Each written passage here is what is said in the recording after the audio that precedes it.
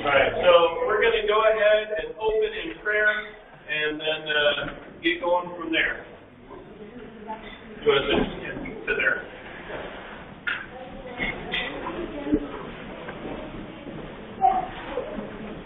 Oh, I guess I should mention one other thing.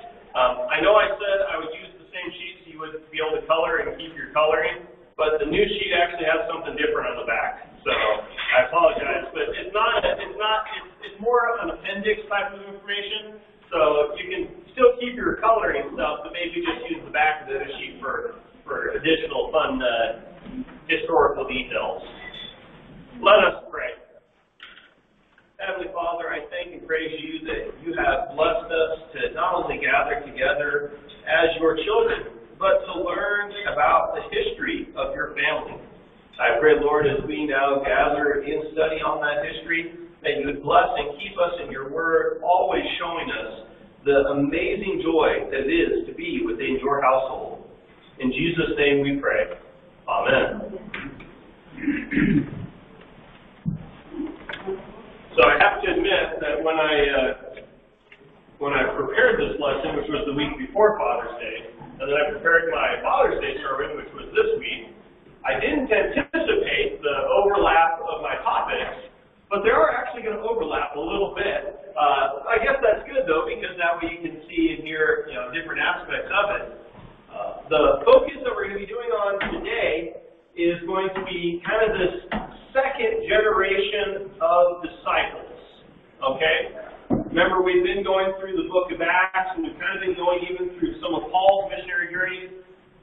But then it's kind of like, well, what about the follow-on, okay? What happens to the church as people, start growing and having kids themselves, or as the disciples themselves start slowly dying off, either through persecution or through age?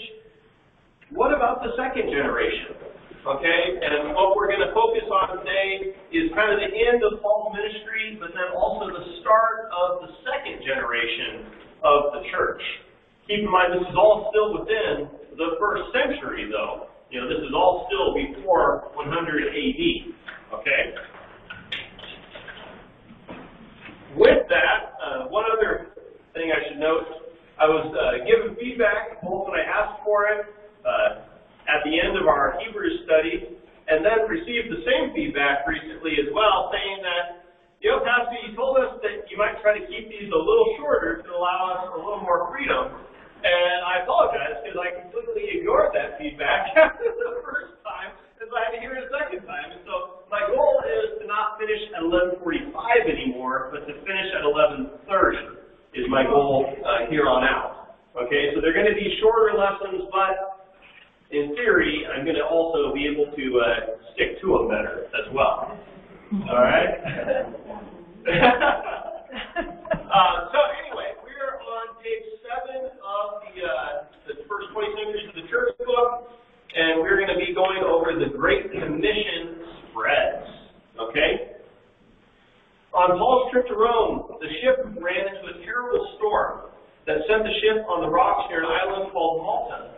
Miraculously, no one was lost to the sea, while Paul gathered kindling for a fire. He was bitten by a viper, but the venom wondrously had no effect. Paul, inspired by the Holy Spirit, would pen 13 epistles, or letters, contained in the New Testament, in which he quotes many Old Testament references. He clarifies Christian doctrine to various churches while he explains living out the Christian life. At the age of 65, he would be executed, or beheaded, for the faith by the Roman government.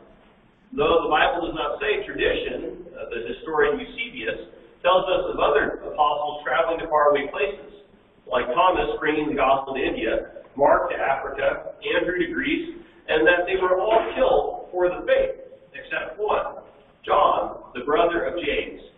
He was exiled by Rome on a tiny island called Patmos.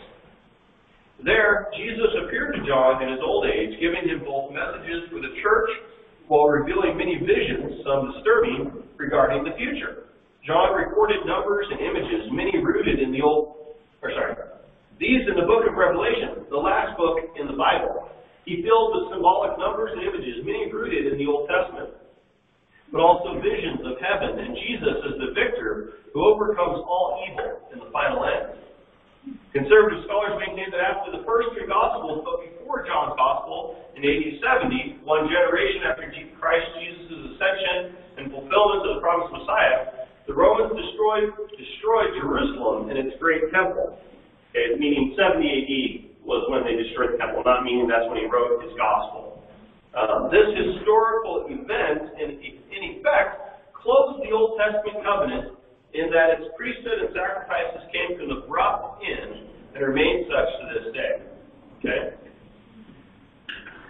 Any thoughts or questions right off the bat? Yeah? How come they didn't rebuild?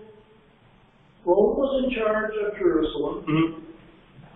Did Rome destroy Jerusalem or just the temple?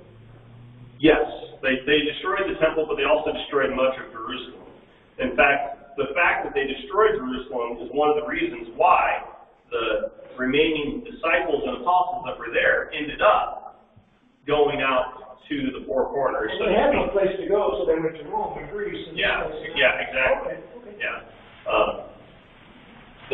When you look at Eusebius, the historian they mentioned here, he does talk about some of that stuff and where they went and things like that. Josephus records the destruction of Jerusalem as well.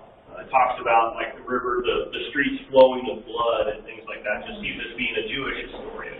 Well, was he Jewish? No. Yeah, just another historian. He was a Roman historian. And he knew a lot of it, but he was in Jerusalem. Yeah, he was in Jerusalem though. Yeah. Okay. Keep in mind, though, I said this is the second generation. Okay. Notice that as we're going through this history, he mentions that most of the disciples and apostles all died or were martyred, with the exception of John. Okay. This is called John the Elder, or John the brother of James, one of the sons of thunder. The disciple whom Jesus loved, as John records in his own gospel. Okay, John actually lived up until around 100 AD. We don't know exactly when he passed away, but give or take, 5 years from 100 AD, and you'd probably hit it within almost 100% accuracy, because he lived a long time. And then you've got stories of the church fathers and other people talking about how even when he was so old he couldn't walk anymore, they would carry his litter out just that he could say, God bless you, children, type of thing. John, I believe, did not write his gospel until the final thing he wrote. But he did write Revelation a little before then, probably closer to 90 to 94 AD. Okay? You can debate the dates and stuff like that, but from what I've looked at and from the stuff that I've heard, that seems to fit the historical narrative and the church fathers the best. There are other people that debate that, but if you think of it that way, if John didn't write his gospel until the very end, what would be the reason he wrote it then? It would be for the next generation of the church. Okay? The first generation, for the most part, was starting to get glimpses of the Matthew, Mark, and Luke. Okay? John, though, was the living gospel. He literally lived there, was there, had been there, and was proclaiming this gospel. I would argue his sermon is what we now have in the Gospel of John. I truly think that he basically told this same story, the thing in his gospel, up until he couldn't tell it anymore, and then he finally wrote it down. That's what I think fits really well, and it makes a really interesting light if you think of it that way. However, with everything, I have to give a grain of salt, because this is not, I don't have this like in a biblical account. There's nowhere in the Gospel of John does he say, when I was 97 years old, or however old he was, I did this. In fact, he doesn't even identify himself in his own gospel, except indirectly. Yeah? I've heard that John was so elderly later, and they bring him in the meeting and say, John, give us the word, and he'd say, love one another. We say, love one another. Now, think of what, he used to be the son of thunder, so let's go kill him. You know? Call down fire from heaven. So this is where Jesus can change anyone. Yeah. Right? For one thing or another. Yeah. Okay, so that being said, we also have Paul, especially as he's nearing the completion of his ministry. We've got recorded in the book of Acts some of the things he was doing to prepare the second generation of the church as well. And we've got some really neat things that he wrote to some of those second generation people, Timothy and Titus, for example, that we're going to look at as well to just kind of get an idea of the things that were passed on to the second generation. Okay? Do the historians talk at all about the end of Paul, what he was beheaded for? That's not in the Bible. Yeah, so if you go off of church tradition, which is based off of the church fathers and other historians, what you've got is you've got Paul did his original 3 missionary journeys, and then he was in Rome in imprisonment. Church tradition has it that he then was basically acquitted, was released from Rome, and then went on to Spain as his 4th missionary journey. And if you go off of that, you can even kind of come up with a fun little mnemonic or memory device for each missionary journey. His first missionary journey lasted 2 years. His second missionary journey lasted 3 years. His third missionary journey lasted 4 years. And his 4th missionary journey, according to church tradition at least, lasted 5 years. Fun little mnemonic for you there. What happened to him in the end, then, according to tradition? The end is that he was eventually beheaded back in Rome. Yeah, in Rome. For some offense or? I'd have to go and look. I'm not sure exactly, but I'm assuming it's for the faith. I mean, you got to remember, by this point, you've already had several isolated Romanic persecutions of the church. In fact, in the back of your sheet here, which I didn't take a copy for myself in my sheet, my notes from the previous time I prepared, you got your Roman emperors here, and in here it actually talks about under Nero, Emperor Nero, it's kind of the middle of your page, from 54 to 68 AD. He was the first persecution of the church, but it was just around the city of Rome, and it was Nero that did, dedicated persecution, whereas the one before him, Claudius, actually did a generic Jewish persecution because they didn't understand the difference between the Jews that did believe in Jesus and the Jews who didn't believe in Jesus. Which is why in the letter to the Romans that Paul writes, you can actually see the switch over, because he actually says, now I'm talking to you, Jews, and now I'm talking to you, Gentiles, because the church in Rome had already undergone this Jewish persecution, which meant all the Jews in Rome had to leave the city, but what was left? All these Gentile converts to Christianity. And so the Gentiles in Rome kept growing, and they had the church under their name, which was just going, a lot stronger. And then when the Jews were allowed to come back in, suddenly you've got this minority Jew population in this majority Gentile church. And so Paul actually addresses both different groups in his letter. It's really fascinating to see the different focus and then the direct address. And yet the letter was intended to be heard by the whole of both of the Jews and the Gentiles in that church. You can email it out. No, but I can send it to you all too. Yeah. About 6 minutes. Yeah, no, I didn't put it out. So that the Nero's persecution though would have been specific to Christians, whereas Claudius's was technically against the Jews. He just didn't understand the difference between why they were arguing about this Christus guy, is what they thought.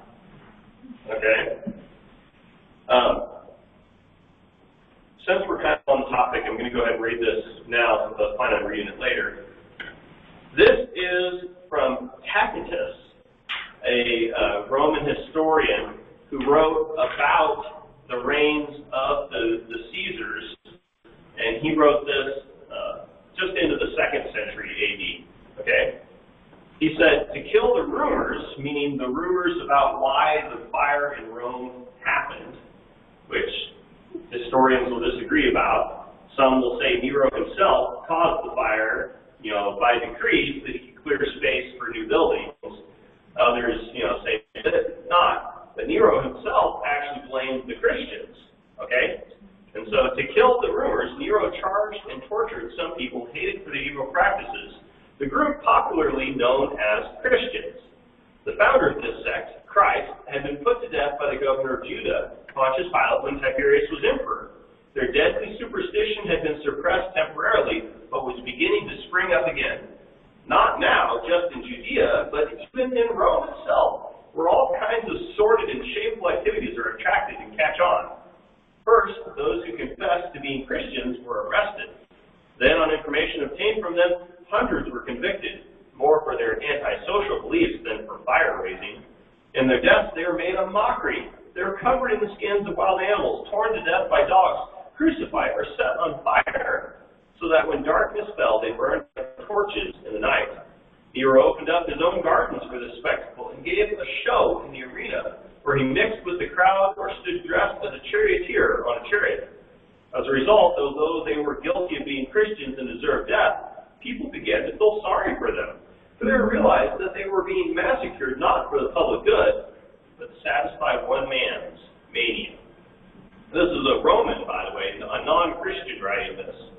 Okay? He wasn't the biggest fan of Nero either. He was a fan of Rome in itself, not necessarily Nero. But you get here, even from the perspective of a second century historian, some of the stuff that was going on and was recognized and the things they realized, like, what is all of this? Okay? The one thing I'll point out here, too, in this, it says, that he opened up his gardens and for the spectacle. Nero actually had opened up his gardens for all the people who had been displaced by the fire.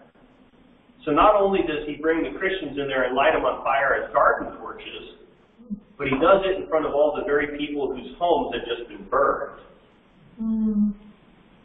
Okay? Yeah. So Nero, politician to the utmost, apparently. Yeah. Okay. So now let's go to 1 Timothy as we continue this idea of the second generation of the church. Okay, 1 Timothy 1, and we're going to go through verses 1 through 5. 1 Timothy 1, 1 through 5, and then we're going to skip ahead to verses 12 through 19. Okay, so 1 Timothy 1, 1 through 5. Does someone want to read that for me?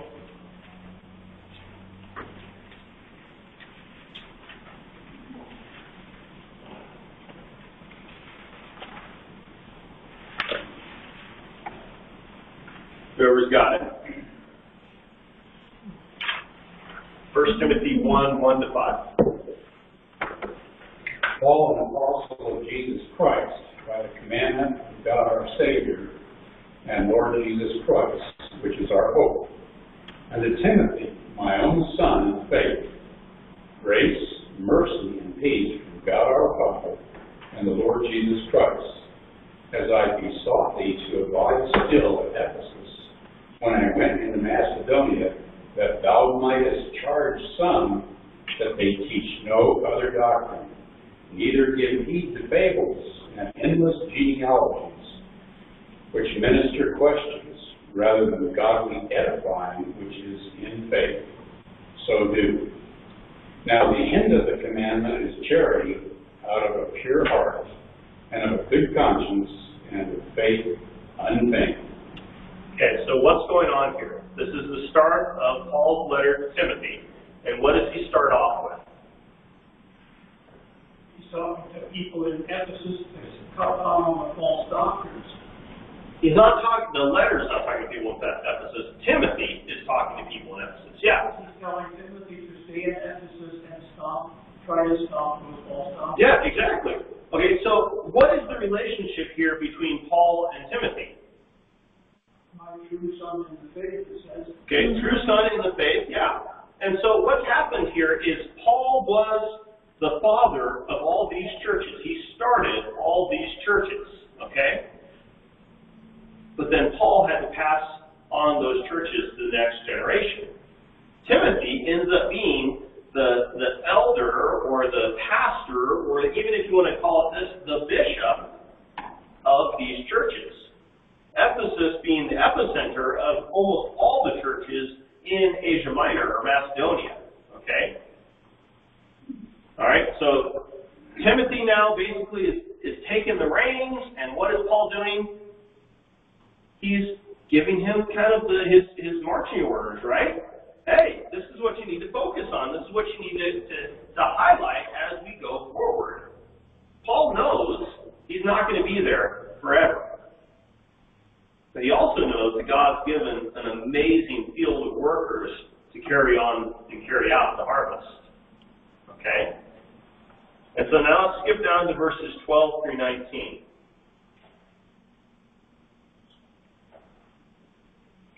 Someone read that. I'm so grateful to Christ Jesus for making me adequate to do this work. He went out on a limb, entrusting me with this ministry. The only credentials I brought to it were violence and witch hunts and arrogance. But I was treated mercifully because I didn't know what I was doing.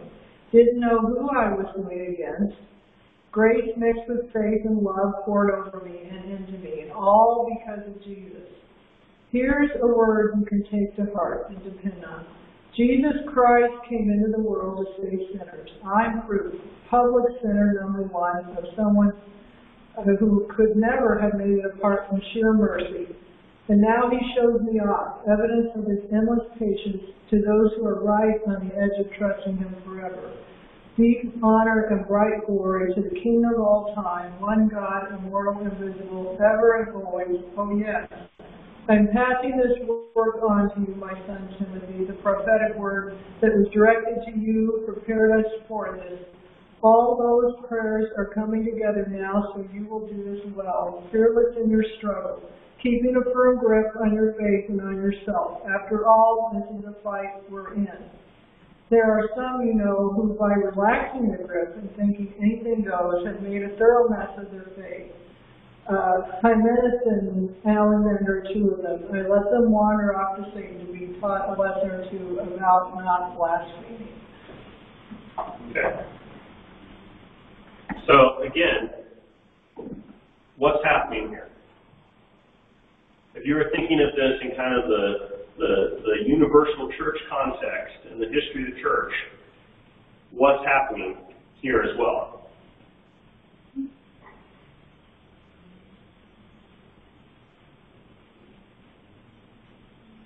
Paul is encouraging Timothy, reminding him of how Paul ended up with this role, and how Timothy, honestly, is better qualified for it than Paul was. Because, Timothy didn't have all this other stuff happen to him that Paul had happen to him, okay? That Christ Jesus came to the world to save sinners, of whom I am chief sinner number one, is your translation, but right? Or foremost in the ESV. Now, okay? In other words, hey, we are all going to make mistakes. We are all going to struggle in what God has placed before us. But yet it's God who has the power to overcome. It's God who's going to carry us forward on this mission of where He's placed us. Okay? So you can see this whole, this way that second generation is already being brought up. Being taught the lessons of the first generation, being, prepared for what is to come. Paul also wrote in Ephesians, "For by grace you have been saved through faith, and that not of yourselves, it is the gift of God, not as a result of works, that no one may boast. For we are His workmanship, created in Christ Jesus for good works." Okay? Ephesians, keep in mind, this letter was written to the church in Ephesus, but we actually have some different copies of this letter that will, instead of saying to the church in Ephesus, will actually have some other church name there. The exact same letter, just a different church name. And so it's like, wait a second, is this the letter to the Ephesians, or is this the letter to the Laodiceans? Or is this the letter to this other church? Or is this the letter? Probably what happened was the letter that Paul wrote to Ephesus was always intended to be a circular letter. And so they did actually copy it with the new church's title, because he wanted it for them as well. Timothy, being assigned to Ephesus, very well might have been the one helping, not necessarily carry the letter, because if I remember correctly, there is an actually carrier person in the letter mentioned, but could have been the one actually supporting and encouraging the people in the content of this letter to the Ephesians. Okay? So again, Paul's writing this stuff because he's trying to pass on the information that he himself is no longer able to do. Which is kind of the way second generations of things always happen, right? The first generation is getting old, they start dying off, and what do? They pass on everything they can, give every advantage to the next generation of people. Whether it's Christianity or whether it's a farm, that's a true, scenario. Any thoughts so far before we go? We're going to go to 2 Peter next. Yeah. Well, behind you, Dad, actually. It's a little different than it is now, I suppose, then, because now we do that same thing, but we probably books and printed by the thousands and millions and keep them. In those days, the first transmission of the gospel was all oral. And when something like this was written down, it wasn't a throwaway thing. That was a precious thing that they passed around because it was the writings of their teacher. Yeah. It's interesting, too. One of the arguments actually for the later publication of each of the Gospels by each of the authors, whether you go Matthew, Mark, Luke, or John, Luke even himself, he's like, I've been living this for quite a while now, and I've done a thorough investigation of all the facts. I think it'd be good to put it into writing eventually. He actually kind of lays that out there. He's like, I'm kind of at the end of this. I need to put it all into writing. Okay? The argument is that when you're talking to a crowd, when you're talking to people, back then the authority was not on the written thing you were referencing, but your ability to say it and live it and witness it yourself. Okay? And so if they had written their gospel message down early, it probably would not have been taken with as much credit or with as much authority as if they had just verbally proclaimed it. You think back, though, to other factors back then, like, for example, the literacy rate. The literacy rate was nowhere near what it is today, and so your mobs of people would not have been able to read it even if you had written it. Okay? And so it makes sense that a lot of your teachers, a lot of your knowledge was passed on orally for not only the sake of being able to hit a larger audience, but also the sake of this is where you actually gain your credibility in showing and living and testifying to what you yourself knew. It was actually considered bad form many times to quote something verbatim. And instead, they wanted you to paraphrase it to show that not only could you quote it, but you could understand it in such a way that you could put it into your own words.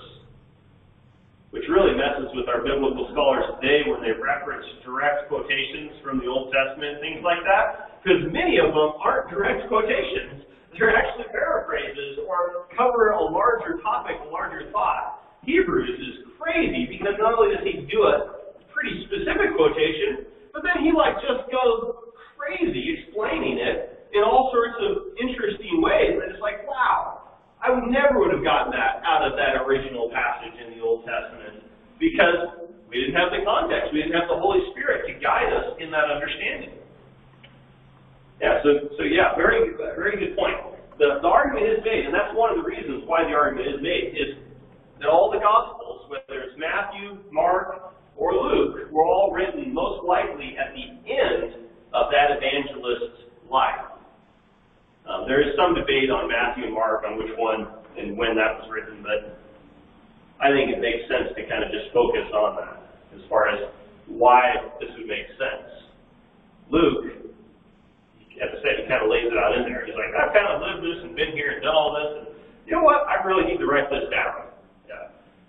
John, in the same way, kind of, makes sense, especially with all the unique things John adds in that isn't in the other Gospels. It's like, wow, John is kind of carrying over, everyone else already knows the other stuff. He doesn't want to repeat past stuff. He wants to make sure everyone has a larger picture, which is why John even says, if there was, if we wrote everything down, there wouldn't be enough books in the world to cover everything that Jesus did. Yeah. Those Gospels work in the nature of letters addressed to somebody to convey information. They're just like for everybody. Yeah. They don't have a specific addressee. Yeah. No, they were more of a book versus a letter.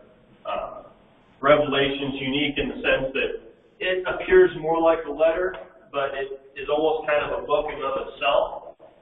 In fact, you could argue that 1st and 2nd John were kind of the encapsulating letters for the book of Revelation, you could argue.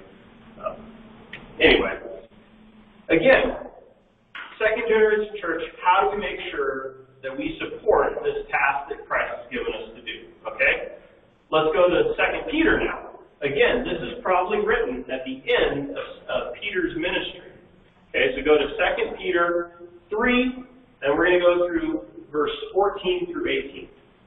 So chapter 3, verses 14 through 18, which is the last kind of paragraph of this letter.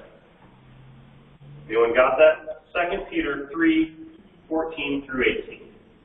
Wherefore, beloved, seeing that ye look for such things, be diligent, that ye may be found with him in peace, without spot and blameless.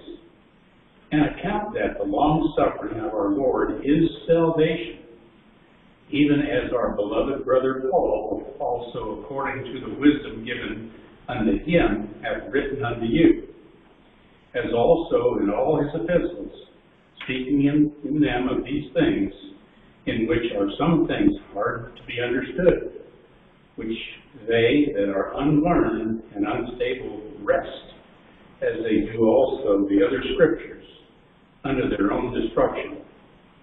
Ye therefore, beloved, seeing ye know these things before, beware lest ye also, being led away with the error of the wicked, fall from your own steadfastness, but grow in grace and in the knowledge of our Lord and Savior Jesus Christ. To him be glory both now and forever. Amen. Okay. So again, Peter writing to the church, encouraging them to do what he has charged them, what Christ in through Peter has charged them to do.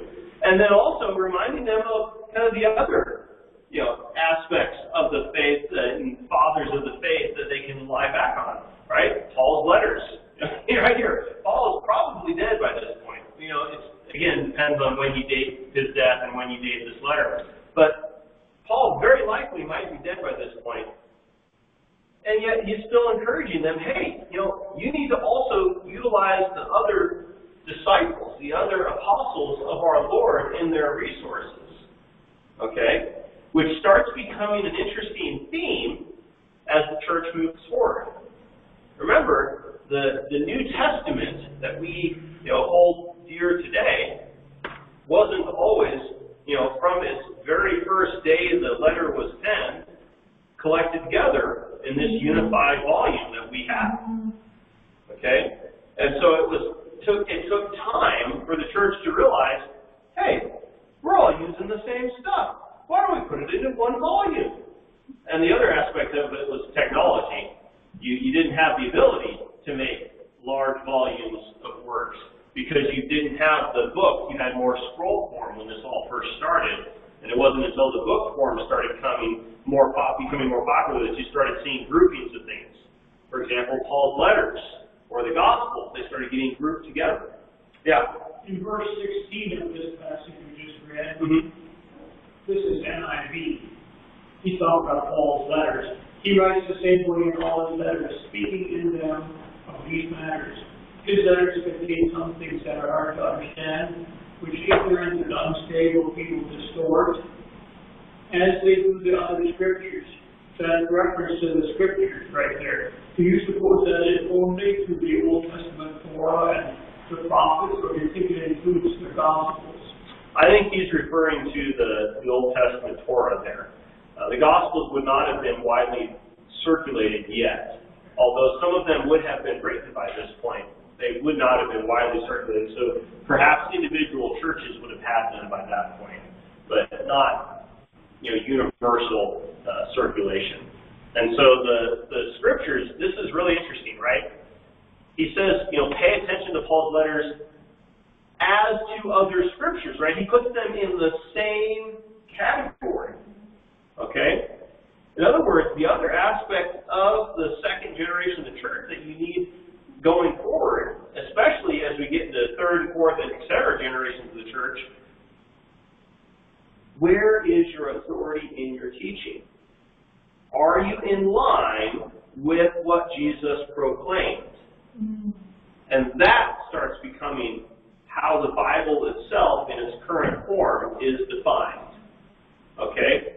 So much so that by the second century, the second century, because this is the second century, in other words, 200 plus AD.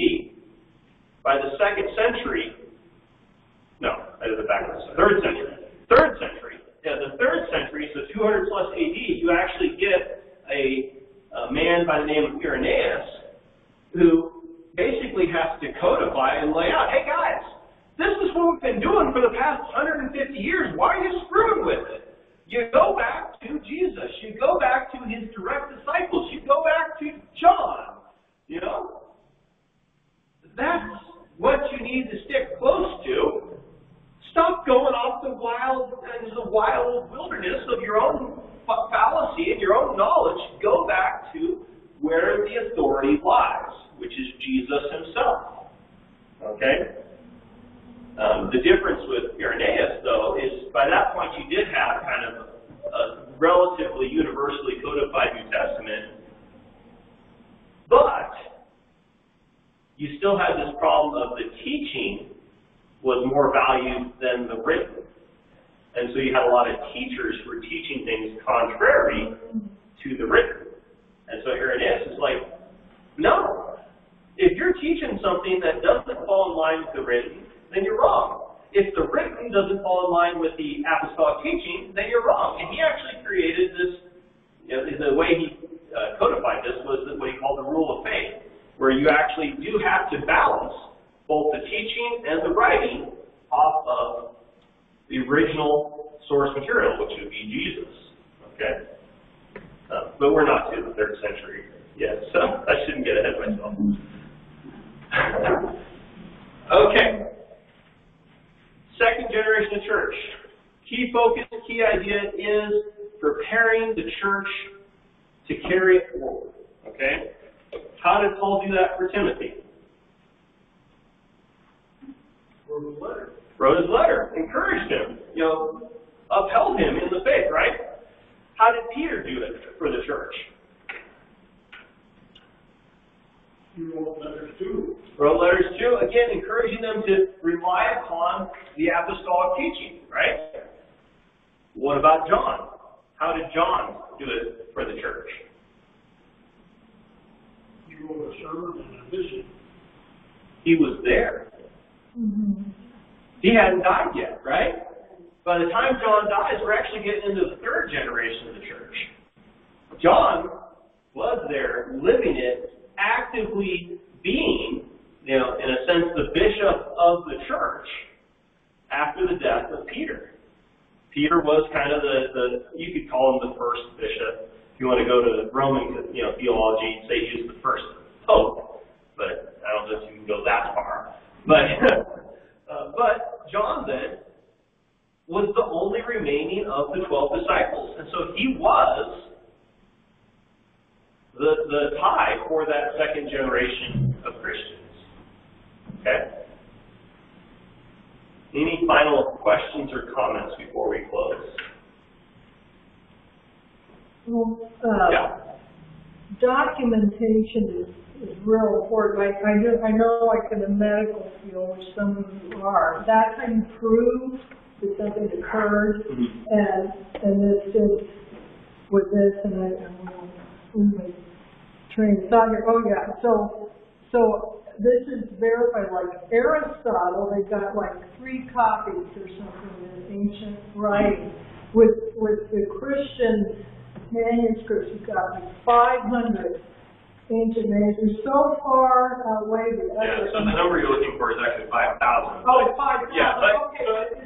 the point, can I Go ahead. carry your point forward? So the idea is when you talk about archaeological evidence for the Bible, right, or for Jesus himself, you start going back to, okay, well, what antique, manuscripts from antiquity do we still have? What can we actually go back and reference and find and all that stuff?